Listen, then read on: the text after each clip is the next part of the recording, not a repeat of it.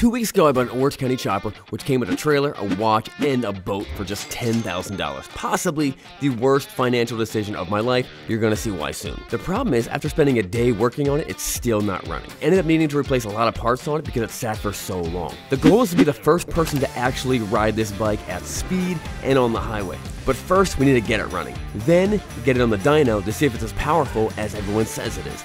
Then, I will attempt to ride what I'm considering the most dangerous motorcycle I own, and I pray that it stays together. And now we're going back to Dave's shop because he says he has an update for us. We're back over here at Dave's. Dave was you were working on it, and you think this thing will run?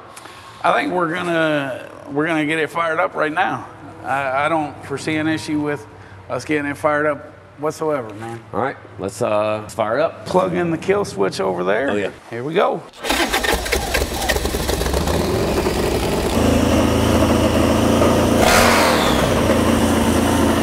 And for the first time in who knows how long, we got it running. But there was a problem. We couldn't get it to idle lower than 3,700 RPM. And we need it running to try to solve the problem. But since it's air-cooled, if we keep it running here on the stand, it's gonna overheat. So I guess the next step is let's go to the dyno. Yup. Tune it, see what kind of power this thing puts down, and then I'm gonna ride it. And get your wife flowers. Get my wife some flowers. You still gotta do that, dude. Yeah. So I know a lot of people are really angry about this motorcycle because it looks so cool, but it was never finished. And it was fitted with some amazing parts that a lot of you people would love to have on your own motorcycle. The 124 engine, the supercharger, the brake, it's just really cool stuff. But it never got used. And here's where the disconnect is. You can say what you want about Paul Sr., but the fact is, he was smart. I mean, he was really smart. What you might not get is, he was not a motorcycle builder. He was an entertainer. It seemed to me that when they started the show, they were building bikes for people, but not really people who actually rode motorcycles, like the ginormous Shaquille O'Neal bike. And they were doing that just to get the publicity from the big celebrity. And later, this is where it gets kind of interesting, is that you'll notice they pretty much only make motorcycles for businesses. Now you might be asking, what does a business need with a motorcycle? What are the executives like sharing the bike and borrowing it every other weekend? No. Businesses wanted them because it was an advertising expense. They thought, hey, I can spend $200,000. I get my name all over the Discovery Channel for this one episode and this one build. And then we also get this bike that we can take around and show people and leave it in the lobby, and people know that we did an Orange County chopper build. So in a way, it was a win-win. It was a marketing and tax write-off for the business, and Orange County Chopper was making a bunch of money selling these motorcycles. But the story behind this OCC bike is slightly different. So we travel over to the Harley-Davidson dealership to bogart their dyno. Hold on a second, I need to do a tank strap plug. Tank straps, the only straps that I use when I'm transporting my Orange County chopper.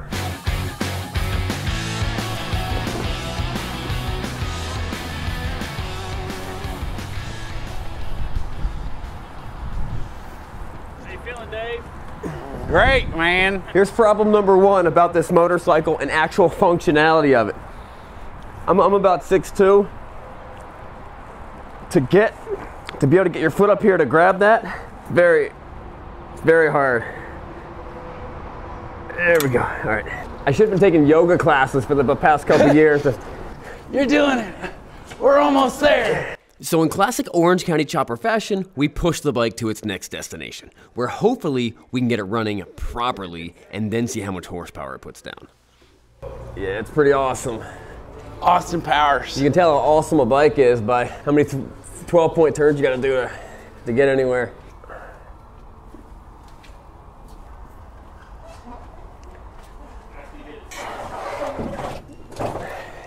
It's running now, but it's still not running the way we need it to be.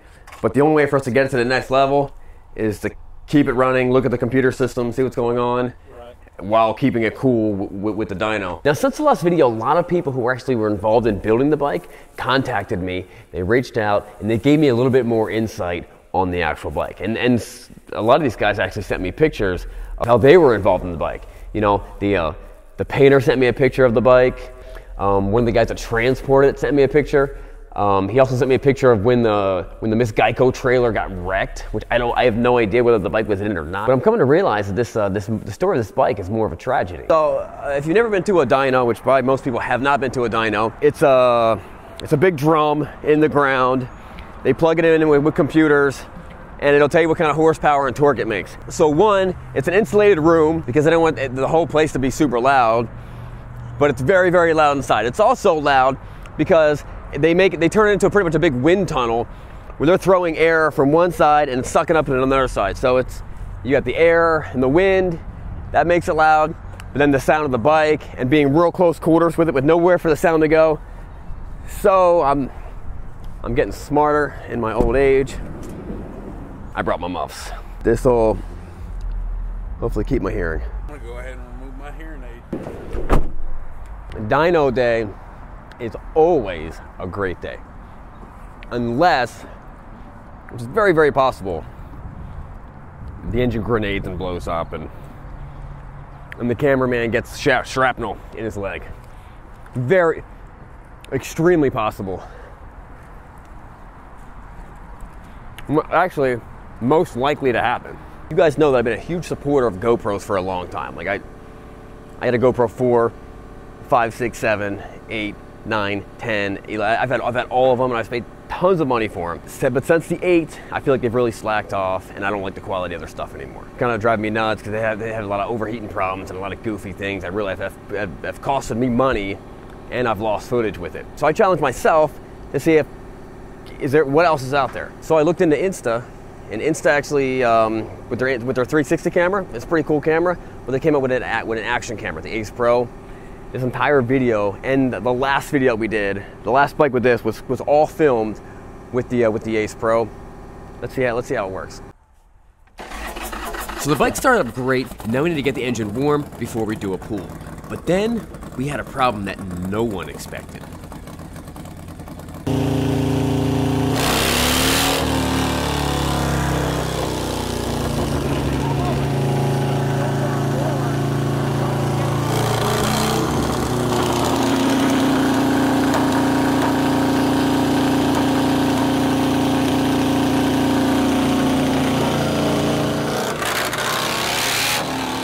So here's the problem. Because a normal suspension is supposed to be like this.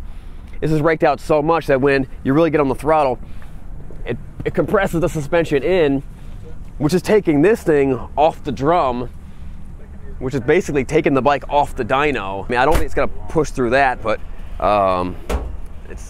we gotta fix it.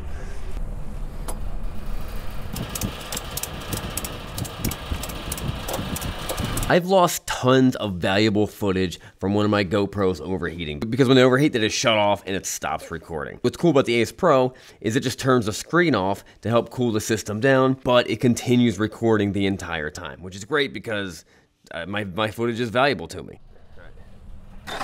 And then just when I thought that we had it all figured out, things took a turn for the worse. And when I say worse, I mean potentially catastrophic.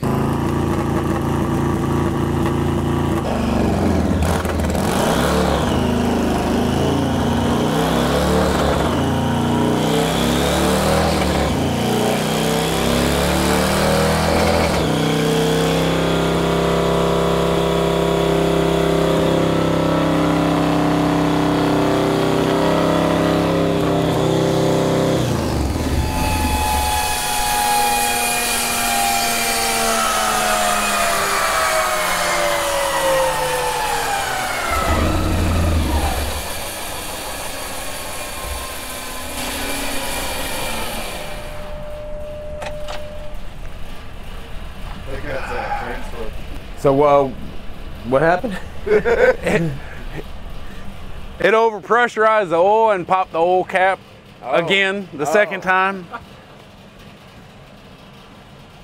What's the Your engine oil is right down there. That's what that is. Your oil bag is right underneath.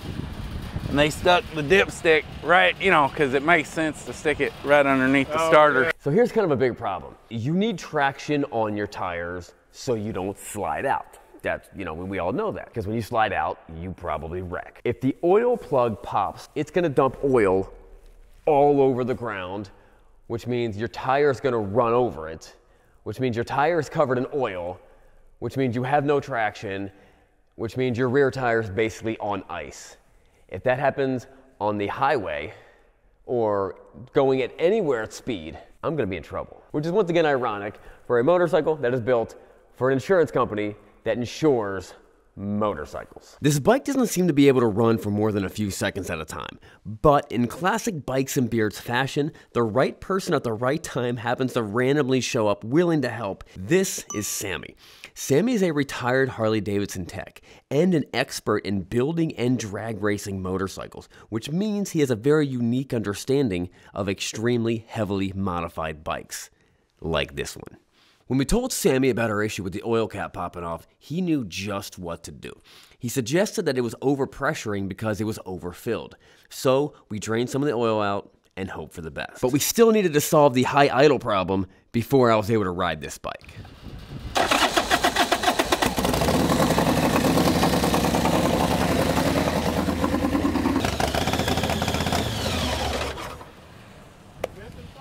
Yeah. So the problem was the throttle position sensor, which is this. So if you look right there, it's a modern day motorcycle where it uses computers. So it has to tell the computer where the throttle's at, so that tells everything else what's going on. This was falling down, and it was giving it the wrong reading. So that's what our high idle problem was, which does not sound like a problem that they would have had initially. So I'm wondering if when we plug that in, we're gonna see another series of problems. We'll see what happens.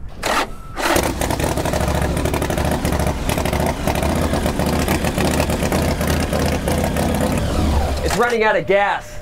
Yeah.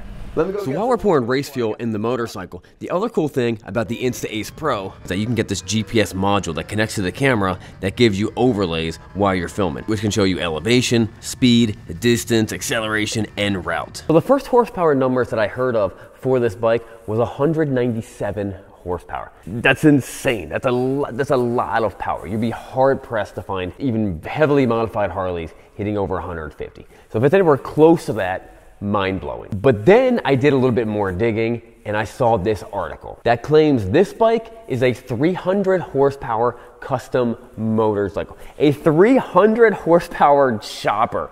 That's insane. It's one thing to have a 300 horsepower motorcycle that is comfortable to ride, but it's another thing to have a 300 horsepower chopper that you're like all put together, holding it in the goofiest way, and nothing about it it's comfortable, and the whole time you feel like you're falling off, and all the controls feel completely foreign to you. You know, it's like riding a bicycle like backwards with your arms switched over. You know what I mean? Like nothing makes sense, and the things that you normally think it's going to do, it doesn't do. So that makes this bike insane. Now let's assume that maybe that rating is a little bit high, or that rating is just on the dyno, and it's actually like 15% less. So let's say conservatively, it might be 255 horsepower. Still incredibly powerful and puts it pretty much on par with my Turbo Road King, which I'm pretty sure would make this bike the most powerful Orange County chopper they've ever made. Actually, possibly the most powerful chopper I've ever heard of, anyone's ever made.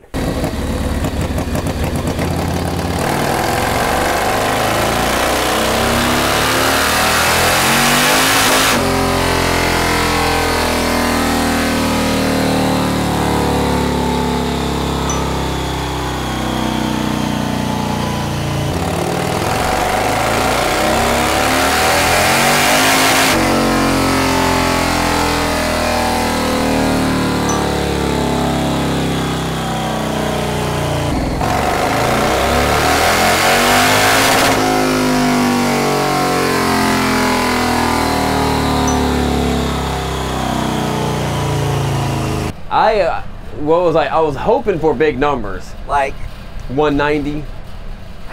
Someone told us 190 something. But I was expecting. So reality is not very much. You got a 154 cubic inch motor. We can take that. We can pretty much take that blower off and get the same amount of power. I don't think you would. No. You know what? Even and to go back to what was said in the first video that that you talked about was, why would you have a high compression motor? We know that this is a high compression motor. Right. Why would you have a high compression motor with a bunch of boost in it? Right. So you guys are probably right. That thing's probably only pushing 1 to 2, maybe 3 pounds of boost. At the end of the day, it's like I've told you before. It's a work of art. It's show it off. Show it off. It's like Mona Lisa. She ain't very pretty to look at, but everybody loves to look at her, right? So we decided to show it off. Well, let's go ride it. So everyone pretty much said the same thing about this bike. The bike was never finished. It just wasn't, it was never wrapped up. Always had starter issues. It always had throttle body issues. There was always something, there was always some gremlin about this motorcycle that made it just not done. And if it was ever ridden, people would have realized that. But it was never really used. And part of the problem was there was too many hands in the fire. It went from him, and went from him to him to him, and his job was this, and his job was this. And no one really had any incentive to actually wrap it up and finish the job. And this drove Stephen Thompson nuts, because he had built a business building quality motorcycles, building quality supercharged kits, modified, you know, it was quality above everything, because that was his reputation. So he actually requested to Orange County Chopper, said, pay me my hourly rate, and let me dial this bike in. Let me fix this, and this. It's got a lot of problems. I will fix it. Just pay me to fix it. But they had no interest. It didn't matter to them, because they got paid for it.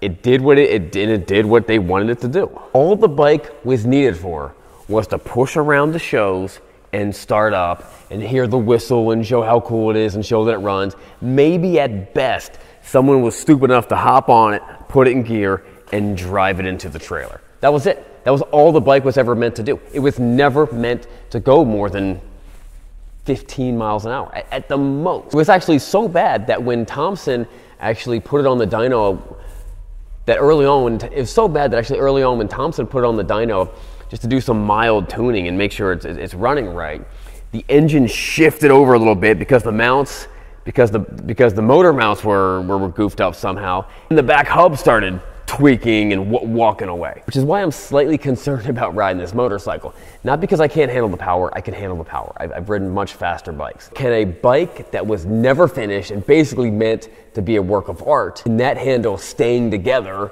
staying a bike, and can it handle doing big boy motorcycle things? That's the scary question. Now, I cannot wait to ride this motorcycle. This is gonna be fun.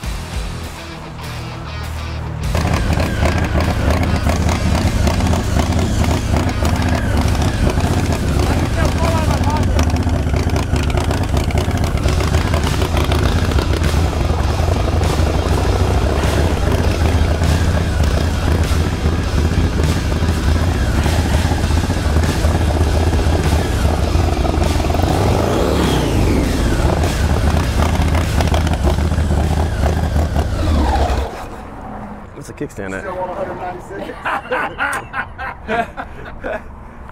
I need some open straightaways. Take it back.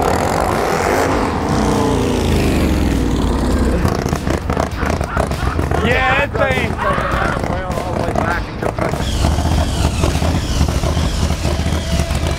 So after we all got a chance to take it for a little stroll in the parking lot, just to check it off our bucket list, and it didn't explode, I was ready to take it for a real test drive.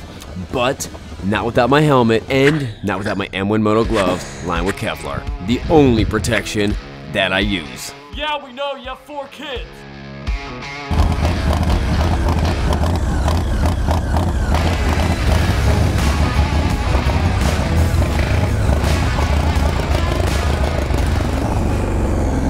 So one of the cool features about the Insta-Ace Pro is how it's super easy to move the camera around to all the different places that you want to film with this magnetic mounting system, which is way easier than the GoPros. You just unclip it and clip back in, and then you can also lock it so it doesn't come out. And the flip-up screen lets you see exactly what you're filming, which is great for me because I get to see what it looked like when I'm riding my Orange County Chopper.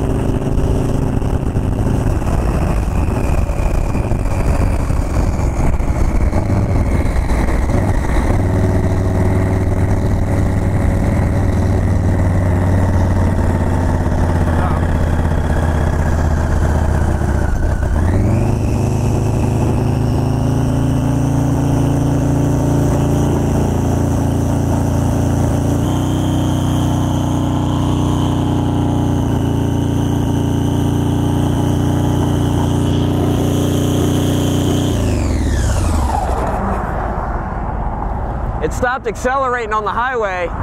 The throttle position sensor screw backed out and fell off the bike, which is why the throttle felt so weird when I first started riding, and why it had no throttle at higher RPMs. But I'm not gonna give up yet. So we went to the hardware store to buy another screw, and then took the bike back to the shop to install it and fill it with gas, because apparently it only gets 3 miles per tank, and replace a battery because we realized that the charging system didn't work. Another aspect of this bike that probably never worked. There we go.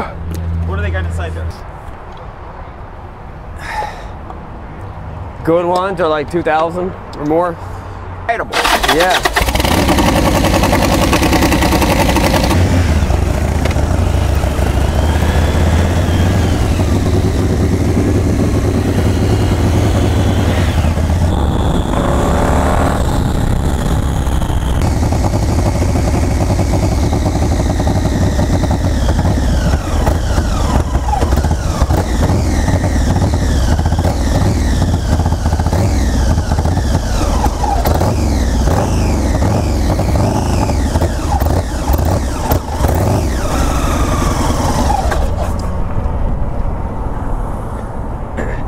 Oh shoot.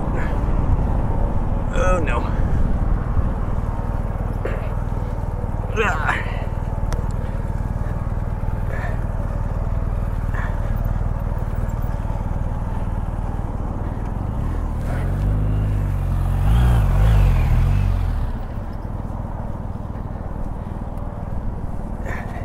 Run out of gas? I don't know. I don't know. It just died. It was spitting and sputtering at that stoplight. It sounded like it was running out of gas again. There's no way. There's no way it ran out of gas. No, it's got gas. It just shut off completely? It was spitting and sputtering at that. You could tell I was revving it up because I was trying to keep it running because I was idling down too much. And then I tried to get to the intersection. It was like, nope. Verdict. Awesome. Love it. Best bike I ever owned. Most reliable. Most definitely the most reliable for sure. Get you to point A. Point A. And all this Orange County Chopper breakdowns reminds me of one of my favorite Bible verses. Ephesians 4:32. Be kind and compassionate to one another, forgiving each other, just as Christ forgave you. We'll see you guys next time. But I'm serious. I'm filming right now with the Insta Ace Pro. I do like the camera. If you guys are interested in checking it out, the first 20 people who go to this link in the description will get 10% off of your Insta Ace Pro. Also, the motorcycles from the auction just came in. And Craig is on his way here right now. We're gonna get these things running. That's coming up next. Thank you for calling the Geico Motorcycle and RV Division. Your call may be recorded for quality purposes. All might be recorded for entertainment purposes. How can I help you today? Motorcycle insurance, Geico bike. You're calling about motorcycle insurance, right? Yes. You're calling about motorcycle insurance, right? Right. Okay, are you calling about an existing motorcycle policy? No.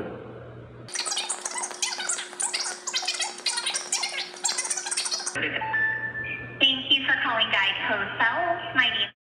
How can I help you? I'm trying to put, I'm gonna get a quote for motorcycle insurance for a motorcycle. Okay, and what's the VIN number for it? 0920. Alright, so let me actually read back the VIN number to make sure I heard you right. What kind of motorcycle is this? Oh, this is the Geico bike. This is the Orange County Chopper Geico bike.